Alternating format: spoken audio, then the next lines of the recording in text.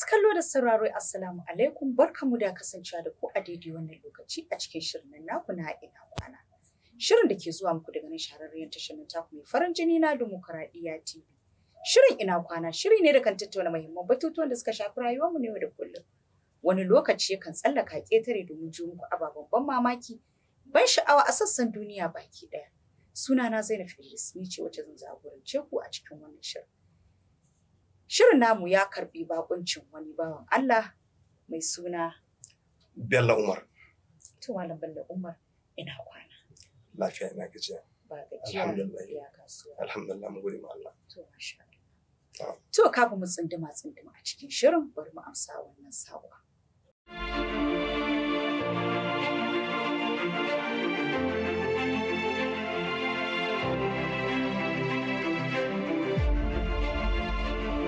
Za ku iya bibiyan mu a shafukanmu na sadarwa Facebook, YouTube, Instagram, TikTok a Dimokuradiyya TV.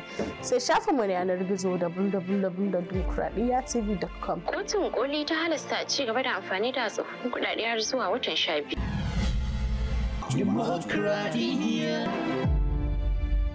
Madalla barkanmu da dawowa. To Malam Bello Umar, a yau shirin namu zai yi duba ne ga shirin tallafin na gwamnatin tarayya. Na inda take faɗin cewa za ta raba ma gwamnatin jihohi naira biliyan 5 za ta tallafa musu domin su raba wa talakawa ko al'ummar da ke jihar su don rage raɗaɗin cire man fetur, tallafin man fetur da aka yi. Tuni kuma gwamnatin tarayya ta riga ta jefa biliyan 2 a asusun kowace gwamnatin jiha na wannan ƙasa. A karan farko kenan don kaman za mu iya kiran shi kaman gwaji ne yadda ta tura biliyan 2 domin ta ga kamun ludayin ta yaya waɗannan gwamnatin jihohi za su yi amfani da wannan kuɗi domin raba ma waɗannan talakawa da suke wannan shugabanta. Sai gwamnatin mu nan jihar Kaduna ta siya shinkafa inda za ta rarraba wa mutane al'umman da ke jihar wannan shinkafa. Ya kake fatan ganin wannan rabo zai kasance? To, assalamu alaikum warahmatullahi ta'ala wabarakatuh. Hakikanin gaskiya na ji daɗin wannan tambaya da kika turo ta gare ni, kuma ni a matsayina na ɗan kasuwa wanda kuma nake da kaɗan daga cikin analysis na yanda al'amarin yau da kullum yake kasancewa ko in ce fashin baki.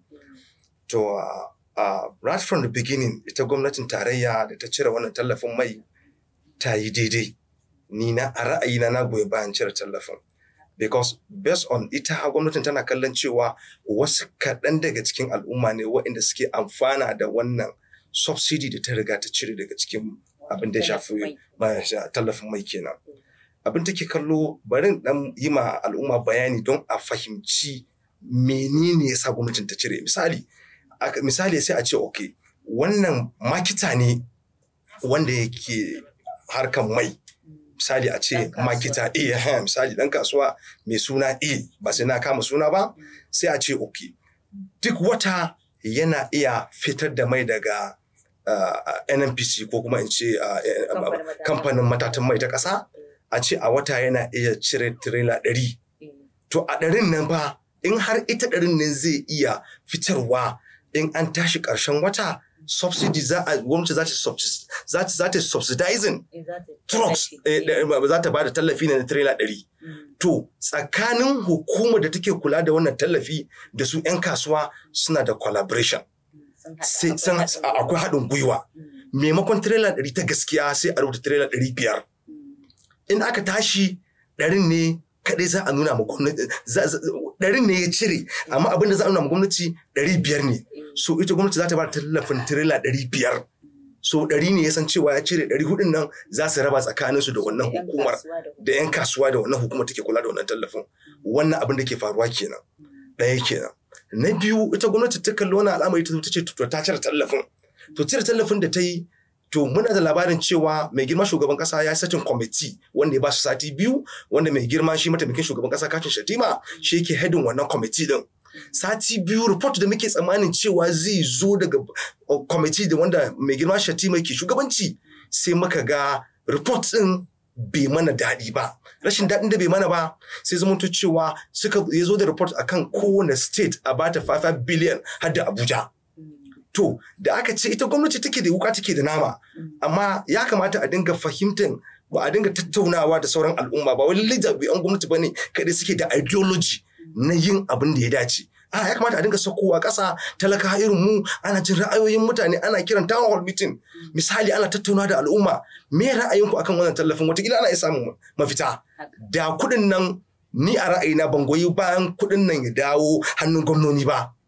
Ya kamata daga tarayyan nan matakin tarayya a tsaya a yi abin da ya dace. To ga abin da ya dace ni a fahimta na misali tunda an cire tallafin nan a mai kusan man nan yana taɓa kowa. Man nan taɓa kowa yake yi shine asalin hanyoyin da siye da siyarwa ko tafiye-tafiye. Duk da yawanci dai ƙasar mu mun mai da hankali akan man fetur. Duk da muna da hanyoyin da akwai hanyoyin da za a samu kuɗaɗe amma an sa zuciya abin da shafi man fetur. Good.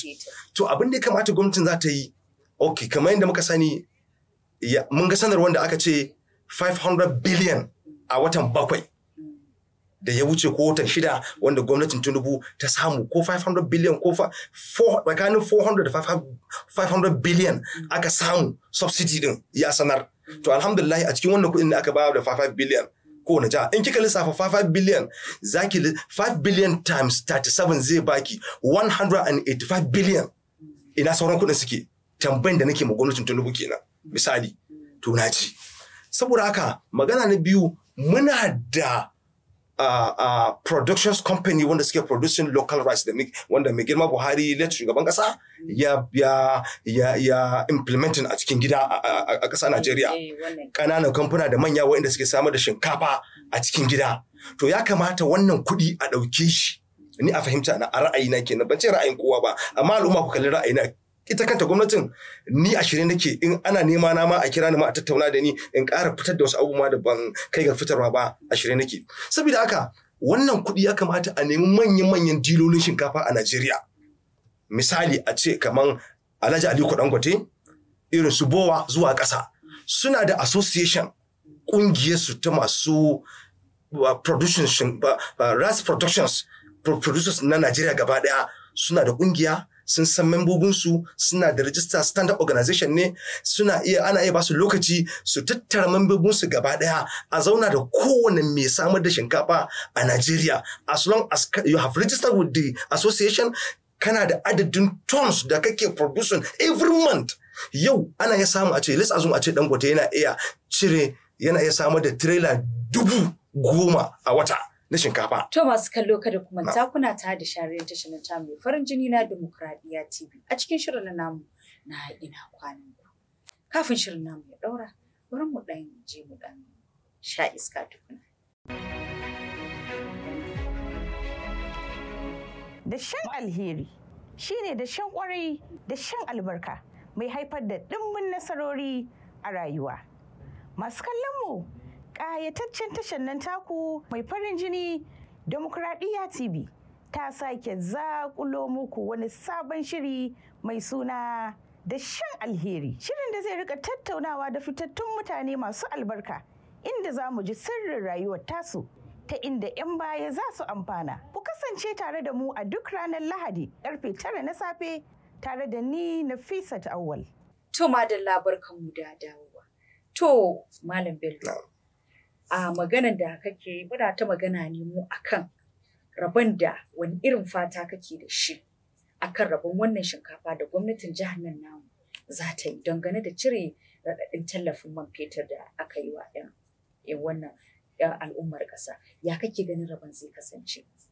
Duk da kaga dai gwamnatin tarayya ta ba da biliyan 2 ita kuma gwamnatin jihar Kaduna tana ganin cewa shinkafa ya dace ta siya ta fara rabawa a kasan farko a inda waɗanda ma fa za su samu wannan ba wai duka al'ummar jihar Kaduna ne za su samu wannan ba duka shinkafan da ta siya ta sai shinkafa buhu 43,000 ta saya kuma za a raba ma mutane ne miliyan 1.50 za a ba waɗanda duka makaman a ce magidanta 210 kenan. To ya kake fatan ganin cewa wannan shinkafan ya isa ga waɗannan magidantan da aka inda ya abamuwa kafin ila a zo nan gaba.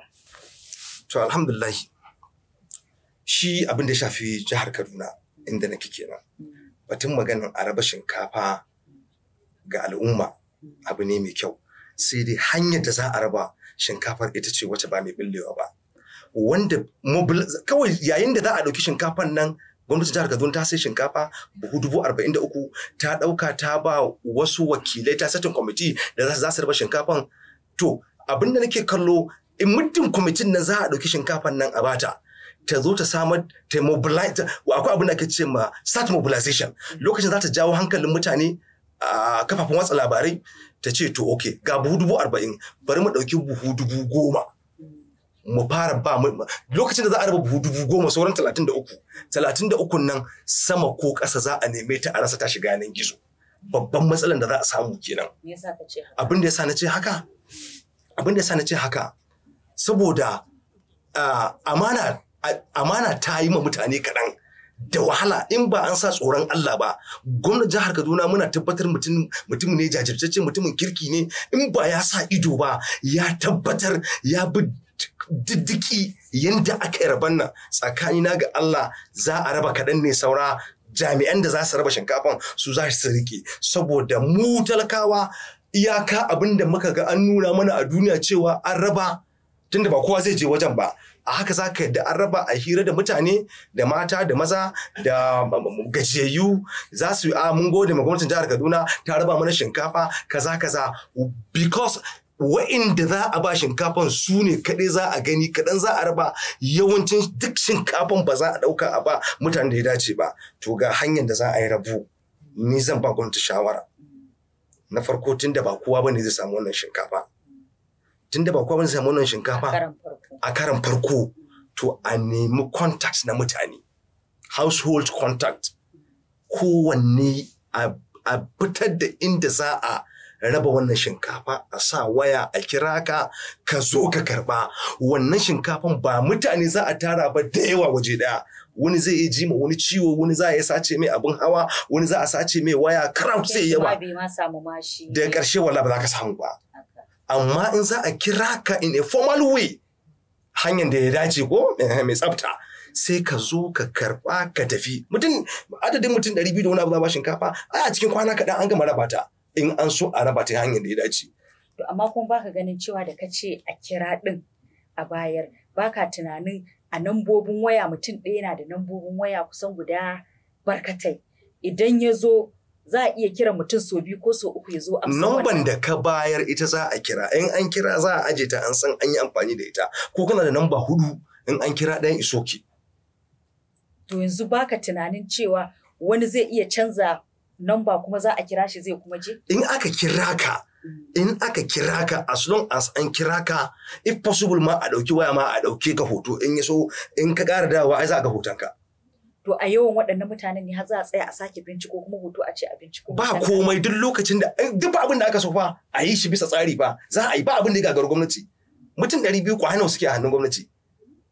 Ba da an raba Kaduna local government nawa muke da su muna da local government guda 23 ne ko da hudu a jihar Kaduna each local government lokacin za ta aikin ta daban ba wacce ta sani in kika mutum 200 ki raba ta gida 23 mutum nawa zai zama a kowane local government ai ba wani aiki bane wanda zai zama mai wahala a hannun gwamnatin jihar Kaduna amma a hada mutane ko kuma a ce a rana daya a dauki mutane kadan a basu ana ta yadawa a duniya cewa a raba shinkafa ba ganin cewa idan wannan karamar hukuma in ta yi yau wata karamar hukuma kamar yadda kake faɗin cewa ba kowa ne zai yi raban ba ba za ta iya amfani da waɗannan mutanen da aka yi da su ne yau din ba a yi ba gara a yi shi yasa na ce a yi rana ɗaya za a yi commencing ɗin raban rana ɗaya ne the whole state za a yi commencing raban rana ɗaya aka commencing raban nan insha Allah za a samu ko ba samu 100% ba sai an rage magudi da rashin gaskiya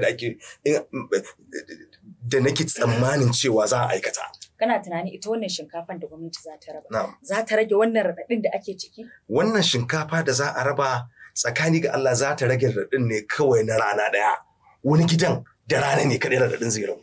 shi yasa kamar magana na fara a baya kika yanke ni da nake so in ba gwamnatin tarayya shawara, ni ban so kuɗin ya zo hannun jihohi ba, na so a nemi manyan dilolin shinkafa ki haƙuri tunda kin nemi in fitar da magana. Gwamnoni shugaban ƙasa idan ya ɗauki wa'innan kuɗi wa'innan kamfanoni idan kaddara kina da kamfani kina yin buhu 10,000 na shinkafa a wata, sai gwamnati ta ce to shikenan buhu 10,000 nan nawa kike sai da matalakawa, ina sai da masa shinkafan nan 30,000 misali kenan. Okay, duk buhu ɗaya gwamnatin tarayya za ta sa 10,000. That is subsidizing each and every bag of rice. Sai ki multiplying in 10,000 times 10,000 bags of rice. To innan kuɗin da zaran haɗa wannan kuɗin naki 10,000 sau 10,000 adadin buhun shinkafa da kamfanin ke fitarwa a wata sai a baki. So kin ga duk lokacin da yan kasuwa za su sai shinkafa a hannunki nawa za ki sai da musu? 20,000. An riga an biya 10,000 subsidy an sa a tallafi kenan ko? So lokacin ɗan kasuwa kuma ya sai ta 20,000 a hannunki, sai ita gwamnati a lokacin za ta samu dama akwai abin da ake cewa price control. Lokacin za ta ce okay, da transportation ɗinka da expenses ɗinka in ka kai ta shago kar ka sai da ita sama da 23,000 because gwamnati ta sa maka ta 10,000. Lokacin da ka ɗauke ta ka kai ta shago a 23 take hannunka ka kashe mata 1,000 da wahala da dako da komai, ai ka ci riban 2,000. To a lokacin da duk kamfanin shinkafa a Najeriya idan aka mai haka, to yanzu in Allah ya so ya da duk shago da zaka je a Najeriya, duk inda zaka je ka sai shinkafa kana taba buhun zaka ji equal price ne duk Najeriya, zaka ji kuɗin ta 23,000. Kana jinta 25 za a bada number waya ka kira hukumar da take sa ido a wannan bangaren ta zo sai ta zo ta arrestin wannan kamfanin a karba lasin din shi ma wanda yake production din shinkafa a Najeriya. To masu kallo kada ku manta kuna tare da tashar Dimokuradiyya TV a cikin shirin naku na ina Kwananku, a inda muke tattauna yanayin fatan yadda rabon wannan tallafi na man fetur zai gudana a fadin jihar Kaduna. A inda muke tattaunawa tare da malam Bello Umar mai fashi baki akan al'amuran da ya shafi rayuwarmu na yau da kullum. To kafin nan bari mu dan yi rasa. Idan gari ya waye, tabbas duhu na yayewa. Tashar Dimokuradiyya TV ta zakulo muku wani sabon shiri da zai rika zuwa muku kowace safiya tun daga ranakun Litini zuwa Juma'atu babbar rana da karfe 8 na safe. Fitar shirin ina kwanan zai rika tattauna muhimman batutuwa da suka shafi rayuwarku na yau da kullum. To madalla barkamu da dawowa. To malam Bello, a yanzu wani irin shawarwari kake da shi dangane da gwamnati da kuma masu hannu da shuni akan tallafin nan da ya kamata su tallafa ma waɗanda ba su da shi? Ya kake ganin wani irin shawarwari za ka? Alhamdulillah abinda zan ba ita masu hannu da shuni shawara, masu arziki wanda suke harkan shinkafa, suke da kamfanonin shinkafa, ko ji tsoron Allah idan har Allah ya sa gwamnati ta ji shawara na da na faɗa da ire-iren don ba ni kaɗai ba ne muke da irin wannan lissafin. Ku duba Allah in har gwamnati ta zo ta sa subsidy na 10,000 ko 5,000 ko da abin ta ga ma za ta iya sawa a cikin wannan buhun shinkafa, to ku haƙura ku sai da customers ɗinku, dilolinku wanda za su shinkafa su kai kasuwa, ku sai da mata gwargwadon abin da kuka yi tsari da gwamnati. Daga lokacin gwamnati za ta samu da control price. Wallahi idan gwamnati ba ta iya wannan ba ta iya samu da control price. Idan shinkafa ta yi sauki, yanzu shinkafa a shago local rice 15,500 ina talaka sa kan shi, wannan masifa yayi yawa. Ka ba ma gwamnati da kuma masu hannu. To shawarar da nake ba masu hannu da shuni, shawara 'yan kasuwa na shinkafa ku yi haƙuri kuma ku sassauta ma talakawa. Shinkafa kawai? Ba na shinkafa kawai ba, muna magana kan shinkafa ne. To in general abin da nake ba masu hannu da shawara da sauran al'umma ga baki daya a tausaya ma talaka. Tsakani ga Allah talaka ya shiga wani hali, wani talakan wallahi bai iya ci so 3 a rana, wani wallahi so 2, in ya ci so 2 ma ya gode ma Allah. Saboda haka shawara na kenan a tausaya ma na ƙasa, a yi haƙuri, a ji tsoron Allah, Allah ma dukin ku gaba ɗaya albarka, amma fa sai an tausaya. Ita gwamnati kuma shawara nake bata kar ta sauka akan layi na da nace lallai sai ta sa dukiyanta a cikin kamfanin shinkafa an subsidize in shinkafa ta arha. No, musamman shinkafa ai shine major food din mai. Idan shinkafa ta arha, masara zai arha, dawa zai arha, gero zai arha, ba abin da ba zai arha ba. To masha Allah sai dai kuma lokaci yayi mana halin nashi. Da fatan idan mun buƙace ka za ka zo ka ba mu gudunmuwa. To babu laifi. To masu kallo kun dai ji yanda shirin namu ya gangaro sai dai kuma lokaci mana halin nasa. Duka a nan zamu zage labarin shirin namu. Za ku iya samun wannan da masu ƙaddatun shirye-shiryenmu a shafukanmu na sada zumunta Facebook, YouTube, Twitter, Instagram, Dimokuradiyya TV. Sai kuma shafinmu na yanar gizo www.dimokuraɗiyyatv.com.ng. Domin ɗaukar nauyi ko tallata hajojinku ko kuma ba mu gudunmuwa, za ku iya tuntuɓa mu ta lambar wayar da ke kan akwatin talabijin ɗinku. A madadin shugaban gidan talabijin na Dimokuradiyya TV, Mustapha Haruna Khalifa. Sai baƙonmu wanda ya taya muka gabatar da wannan shirin. Bello Umar. Sai kuma ni ta kullum Zainab Idris ke cewa ina kwani.